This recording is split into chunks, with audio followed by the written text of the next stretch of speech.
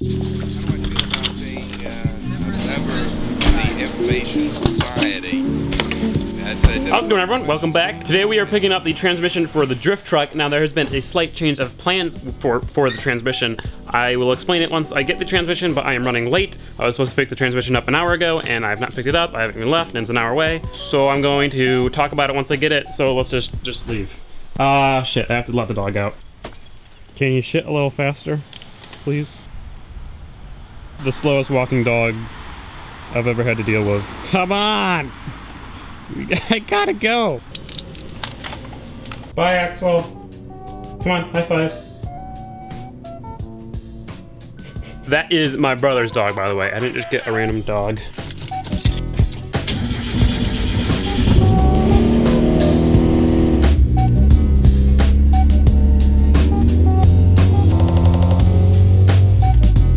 That bad boy currently does not run. At least last time I tried it didn't run. Yeah, so these batteries are dead. And I can't get batteries for it right now because drift truck. So we're taking the Miata to get the transmission. Problem is the transmission doesn't fit in a Miata unless you take out the passenger seat. So that's what we're gonna do real quick. Much better looking little tow rig right here.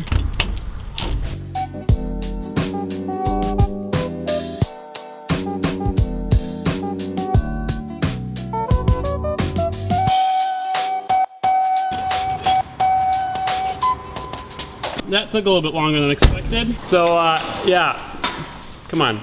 Now I'm even more late, so that's just great. Saved me all the money for tolls.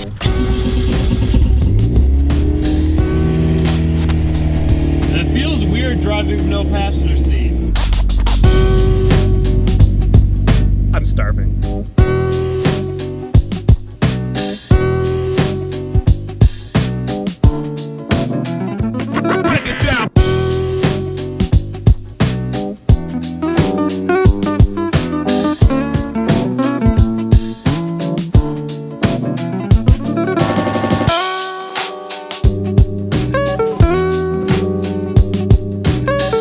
Transmission acquired. It fit like a glove. What is he doing? What are you doing? Oh my God. She is real gross. She needs some cleaning up.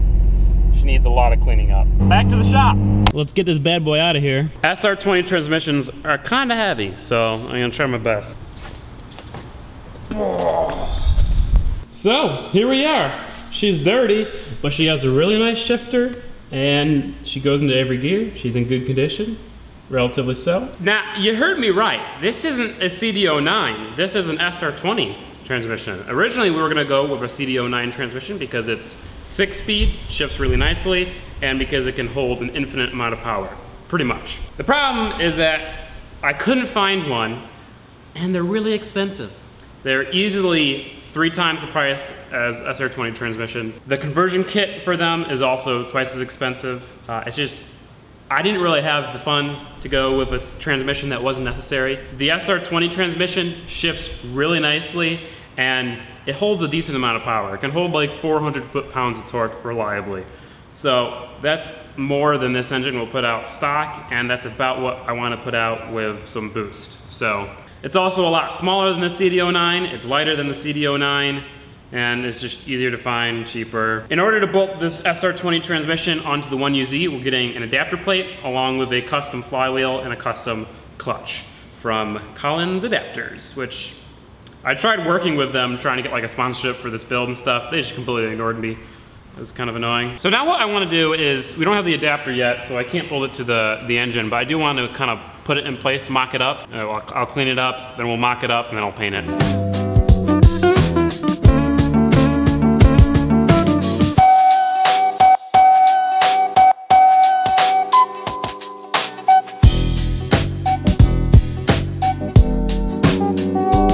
Oh hell yeah, guys, another section of my floor ruined from cleaning greasy shit. Oh yeah, and let's not forget about it staining my face.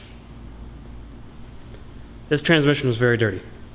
Now that the transmission is clean and not as miserable to work with, we're gonna go ahead, put the engine in the truck, get it exactly where we want it, and then mock up the transmission up to this bell housing like a 2-inch space between the transmission and the bell housing, just to make sure that the transmission will fit where we want the engine to fit. Once we know that, we'll pull the transmission back out, paint it, and then we will build the motor mounts. Really, as long as the transmission fits in the transmission tunnel, that's all we need to know to mount the motor. We aren't gonna build the transmission mounts until the transmission is on the motor and bolted up, obviously, but we can build the motor mounts before that. Now, since this is hopefully the last time we're putting the engine in and out before building the motor mounts, we have to clean up the frame. So once we get the engine in there, we can kind of tack up motor mounts where we want it without having to pull the engine back out. Cleanup time!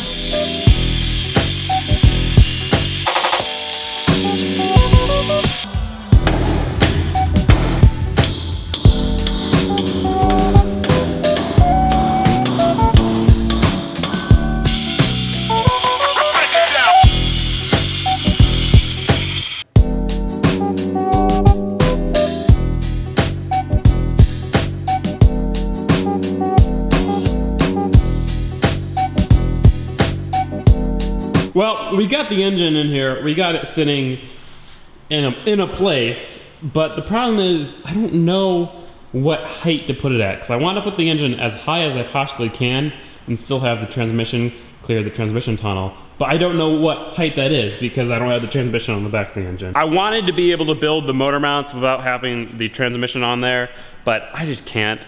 It's not worth building motor mounts and then, you know, screwing something up, having the transmission not fit properly, and then have to redo them. So I'm just gonna wait until I get the adapter plate, and then I can bolt the transmission onto the 1UZ, and then I can build all the mounts. Probably a better idea anyway. In the meanwhile, we are still gonna go ahead, paint the transmission, so by the time we get the transmission plate, it's nice and cured, and it won't chip or flake or do any of that. Just a nice little aluminum to make it look nice and clean. I was gonna do gloss black, but I decided that was too much work, so let's paint her up, and then I don't know what else.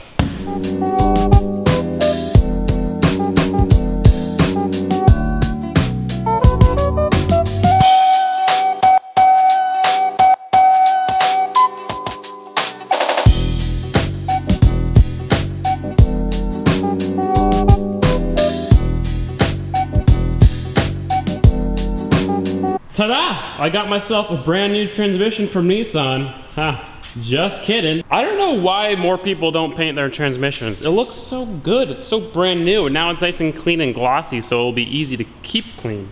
And it's also gonna be easy to see if it leaks, which is awesome. I'm so white, I glow. While I was waiting for paint to dry, I went ahead and put in the second. This came with an ISIS, otherwise known as ISR short throw shifter. It's crazy how short the throws are on this thing. It's first gear, second gear, third gear, fourth gear, fifth gear, and reverse. The short gear throw will be really nice because in order to get it, the shift knob in the right position, we have to make a longer shift thing because it's a truck, obviously, so your shifter's like way up high. I can't wait until the transmission's in there, you can hold the knob and shift it around. I think that is pretty much it for today. The goal for the next video is to get all the brakes done, get the brake lines wired up, and the system bled so the brakes are working. If we can get it to that point, then I want to drive it.